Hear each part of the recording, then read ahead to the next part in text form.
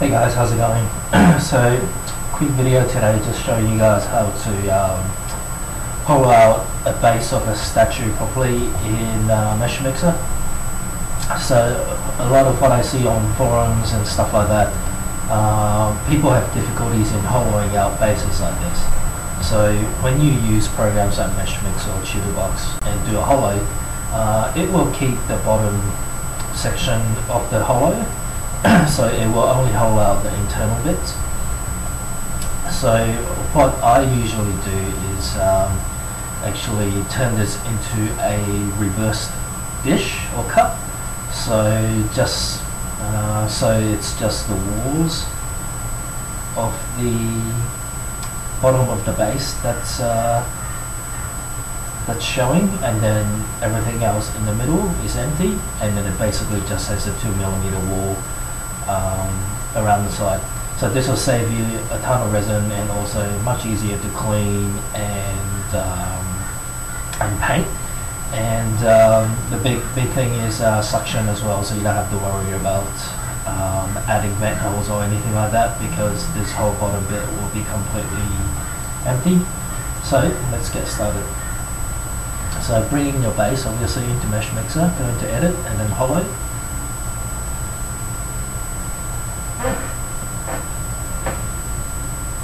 Let this calculate. Now I'm going to use a 2mm thick wall, which is a good thickness for bases and for resin printers.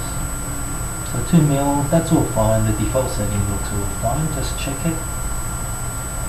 Cool. So we'll hit accept, and then we'll separate out the internal piece by going into separate shells. So now you'll see here that it's actually two objects. So you need to hide the main one, and then what we're looking at is the internal shell. So before we can do anything to this piece, we need to inverse the normals on it. So see how it was coming up red stripes? You need to go to select the mesh, and then go to edit, flip normals. And now you'll just have a nice normal color. Okay, so this is the part where most people will skip. So what I'll do, I'll actually select the bottom edge of the base and then extrude it outwards.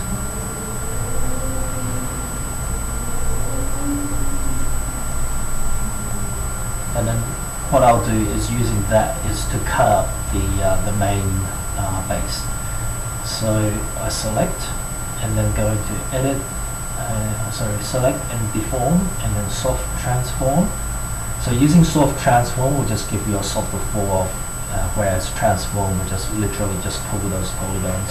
So soft transform. And then what I'm going to do is just pull this down. Now you want to extend it so it's going outside the main base. So what you can do is actually switch on the base here, and then just pull it out just enough so it's cutting outside when we do the Boolean subtraction. And what that's going to do, everything in the orange here, that's going to all get cut out. So I hope that makes sense. And what you can also do is just shrink this down slightly so you actually have a thicker bottom lip, to make the base stronger, basically when it's standing on your table or whatever. So it just gives it a bit more surface area. Okay, and then we'll hit enter, and now we're ready to do the Boolean subtraction or difference. So select your main base, and then select your cutout base, and then go into edit and then difference, a Boolean difference.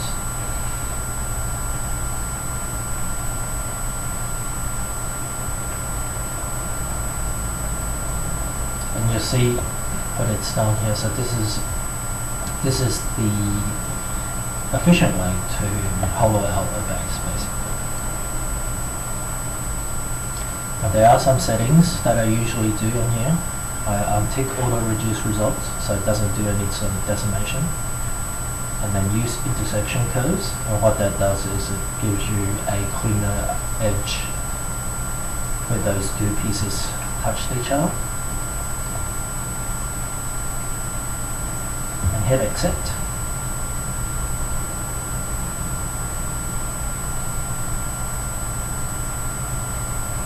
Cool, so what you basically have now is a 2mm wall thick base without any internal cavities that will cause suction issues. Now, this is all good, and you can print this. This should print just fine.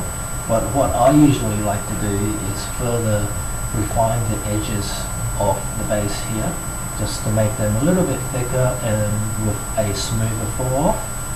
So it just makes it easier to print, and also you have extra support where the weight is basically bearing down on the base. So we'll do a little bit of sculpting. Go to sculpt, turn off symmetry, and the brushes I like to use is generally the draw and the shrink smooth. So we'll use the draw first. And what I want to do is turn off flow and volumetric, because if you don't turn off flow, sometimes it will actually draw through the other side of the model. Volumetric. If you don't turn that off, sometimes it will draw through the other side, which, so maybe if I can demonstrate here, oops, sorry. Yeah, so see how that's coming through the other side? So that's because you've got volumetric turned on. Turn that off, you'll see that the other side doesn't get affected. Okay, so just make sure you have pretty much all these things off when you're sculpting. And what I'll do is just go around the edges and just make them a little bit flatter and smoother. So draw, and sometimes turn off the strength if it's too strong, and then you can use shift. Hold down shift and then left mouse click, and that will be smoothing as well. So sometimes just using shift and smooth will get you there. So I hope that makes sense as to why I'm doing this. It just gets rid of any of those sharp corners, and just helps the print.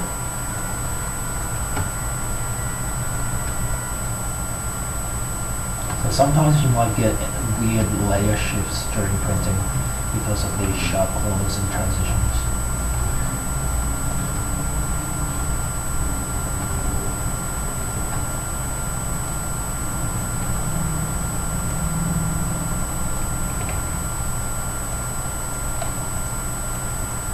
Just go in and bulk these up. So by doing this, I'm actually adding thickness. You don't want to reduce the thickness because they'll end up being less than 2mm thick, right? And you're going to have a lot of issues after that. So you always just want to be adding thickness.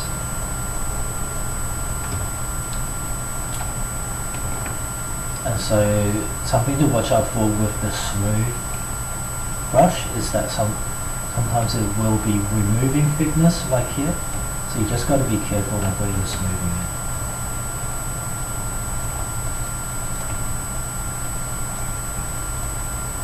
So we want to build up to a smooth edge. We don't want to subtract to a smooth edge, basically. That makes sense. And you know, this is worth doing if you've got a big model sitting up the top, because it'll get heavy and resin will deform. And you know, I've had pieces where the base was too thin and it actually started to sag, and the whole statue basically started to tilt, which is, you know, a bit annoying. So you try and make the base nice and strong, but obviously not completely solid, because it's just a waste of resin and you're going to get printing issues when you start printing solid bases. So a little bit of work in MeshMixer is going to pay off at the end there, trust me. Been printing statues up for a little while. So this piece is actually going to be 30 centimeters tall, so it will be quite heavy as well. If you're doing miniatures, you probably don't need to be doing this step. Just do the hollowing like I showed you earlier, and you should be fine. And just flip around the front just to make sure nothing has gone wonky with the brushes. It's all good. Cool, so now this piece should be good for export.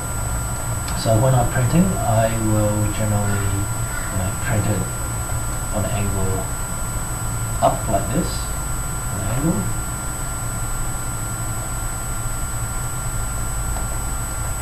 Okay, so that's good to go. So I'm just going to quickly show you the statue that's going to be sitting on top. So it's a pretty big statue, 30 centimeters tall. So we want the space to be nice and solid. Anyway, hope this helps, and I definitely know it will help with printing workflow if you follow these steps, because this is something that I've come up with over the years of 3D printing statues. So give that a shot, and happy printing. Cheers guys, see you later.